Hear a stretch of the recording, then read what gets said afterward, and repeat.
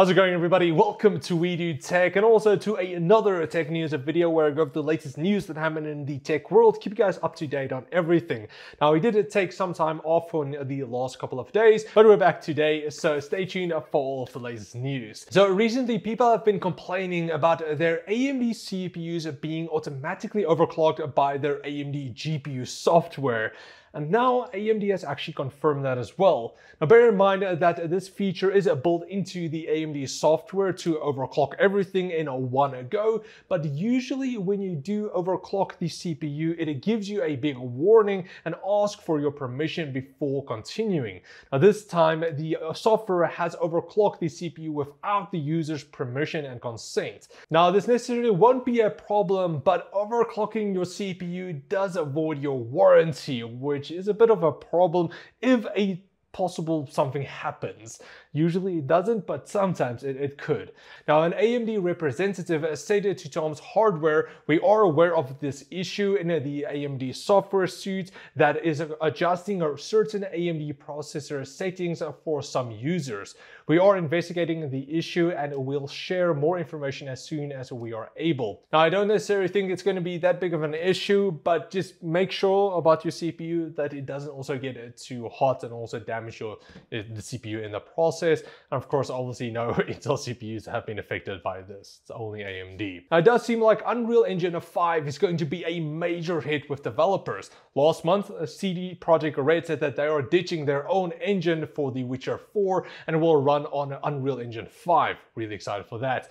Yet another company is now dropping their own engine for Unreal Engine 5 as well, as Crystal Dynamics has said that their new Tomb Raider will be based on Unreal Engine 5 instead of their foundation engine. Now, I'm actually super excited for this because the Tomb Raider games was always super visually appealing and everything. So Unreal Engine 5, again, being next level. So we'll definitely see how it looks and also for other games develop on it as well. 3D printers are a massive business these days to get into. Even the hobby itself has a major learning curves. A big reason why I haven't really done it so far. But one of the things that keep people hooked on 3D printing is creating something from nothing, but the drawbacks is that it does take time. This might change as Anker is planning to bring out their first commercial ready 3D printer. The AnkerMaker 5 is packed full of features. It even has a built-in camera for you to check up on your print. It will even make a time-lapse video for your social media feeds, which is pretty cool. Now, Anker does also claim the print speed of 250 millimeters per second, which is 5 times faster than quite a few big printing names on the market right now. Now, I did launch on Kickstarter yesterday, and you can get their early bird price for $429, which isn't actually bad. Now, Anker does also say that the retail is going to be around $760 or even more afterwards. Now, it seems like YouTube's brand VEVO was hacked or something, as there were strange videos on a lot of the artists' channels. There were reports of really weird clips of Paco Sanz, a Spanish conman sentenced to 2 years in jail after being convicted of a fraud for lying about having terminal cancer, and also rapper Lil J. All right, never heard of that. Now, although YouTube hasn't released any comment on the event yet, VEVO has acknowledged and said that some videos were directly uploaded to a small number of VEVO artists' channels earlier today by an unauthorized source. Now, artists affected by this were Lil Nas X, Eminem, Drake, Taylor Swift, Ariana Grande, Harry Styles, The Weeknd, Michael Jackson, Kanye West, and many more. Now, the videos have since been taken off, but it's really weird though, and it does actually show that anybody can actually be hacked for the YouTube channels, and it's getting a real big issue these days. A lot of these crypto scams and everything is getting thousands of views and have a massive amount of subscribers, but they only have like one video on, and this is where they actually get hacked. So other channels are being hacked, and then they're used to promote these crypto scams. So hopefully YouTube can do a bit more on this, but I won't keep my hopes up. It's YouTube. But now quickly, just a word from the sponsor for today's video. Are you looking for a newer gaming gear, whether it's peripherals, hardware, cases, so on? Well, MSI has what you need, especially with their reasonably priced PCI Express 3 or 4 NVMe SSDs like the M390 with a solid performance at an affordable price, which we also did a build on. For the case, the Gungnir 110M might just be the perfect fit for your new build. It still has the same cool design as the 110R, but now with a mesh front that allows for increased airflow. Better yet, it's even more affordable. Now, if you're instead in need of a power supply, the MPG A850GF is ready for you with an 80+ gold rating, a 10-year warranty, being fully modular and available in 650, 750 and 850 watts. Lastly, what about peripherals? Well, the GM41 wireless is the one you should check out.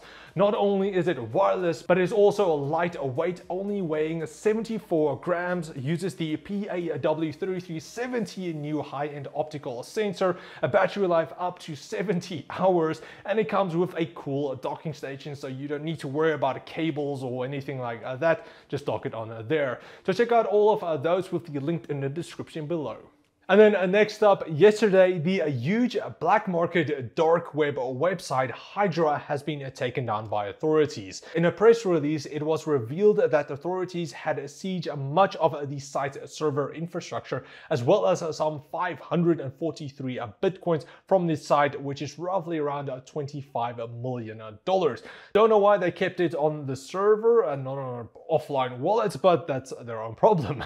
Authorities say that they have been investigating the illicit market activities since last August with the help of several US agencies, including the Justice Department, the FBI, and the Drug Enforcement Agency. Now, this was a pretty bad site full of money laundering, drug sales with almost 17 million users. That's actually quite astonishing how many was on there. Now, the German police officially stated the illegal marketplace was a Russian language darknet platform that had been accessible via the Tor network since at least 2015. So it took them quite a while to actually take it down.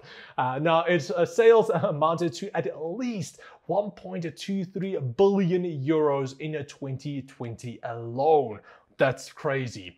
Now, in particular, the Bitcoin Bank Mixer, a service for obfuscating digital transactions provided by the platform, made crypto investigations extremely difficult for law enforcement agencies. But for how long will the site actually be offline? You know, the Hydra kind of one ahead, two comes back, grows back.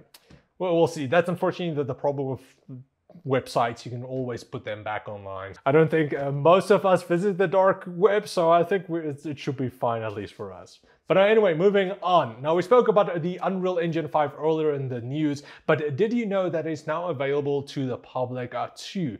All developers can now download the engine from Epic and have 2 demos available as well. The previous I mentioned Matrix Awakens and Lyra Starter game. With this new announcement, Gears 5's developer also showed off a new Unreal Engine 5 demo running on Xbox Series X titled The Cavern. Now, apparently the sample renders tens of millions of polygons for what the developer says is a 100-fold increase in detail, presumably compared to Gears 5. But again, Unreal Engine 5, I'm really looking forward to it, but you're gonna need some decent GPUs as well to actually showcase all of that. But again, super excited. Now then, something completely different is that the human genome has been completely mapped out. I have no knowledge anything about this, but it was pretty interesting. Now, something that took nearly 20 years to complete has finally been done, but what does this actually mean? In short, scientists can now make new discoveries in major fields like neurodegenerative conditions, aging, heart disease, and even cancer. That last one is a pretty nice one. Although these discoveries are still years away, at least scientists have now a complete roadmap to work with. The full peer-reviewed paper is available in the Journal of Science. Although, again, I don't think a majority of us will understand what is actually written there, but it is pretty interesting, and it's at least cool to see some development in the field of human studies. Hopefully they can actually finally cure cancer. That'll be a major thing for the world, but I'm not sure about that one, all of the money that goes into that. And then finally, Noctua is probably one of the best PC cooling companies out there right now, and has since then launched a new low-profile CPU cooler, and on top of that has spoken about AM5 support as well. Noctua's CEO explained, so far all our 120mm class coolers were 158mm high, but as of recent, more and more PC cases only support up to 150 or even 145mm. This is where the NH-D12L steps in. He further said that simply lowering one of their existing models wasn't an option because of the standard square 120mm fan that would cause a lot of issues with motherboard heat sinks or shrouds. This is why we came up with this novel dual tower design and a round frame version of the NF812X25 fan that can be installed at a very low position between the two towers. A winning combination that provides impressive results for this high class. Due to this design, the NH-D12L has no overhang on the RAM slots on Intel LGA 1700, 1200 and so on, and also AMD platforms including AM5. Now all of this means that there's easy access to the RAM and also full compatibility with DIMMs that feature tall heat spreaders for RGB lighting. So that's pretty interesting. But again, that's pretty much it for today's tech news. Not too much that really happened. So if you guys enjoyed this video, please like, subscribe, and comment like always. All of the links will be in the description below, and I will check all of you guys then on Friday for another tech news video. Thanks for watching, guys. I'll check all of you next time. Cheers, guys.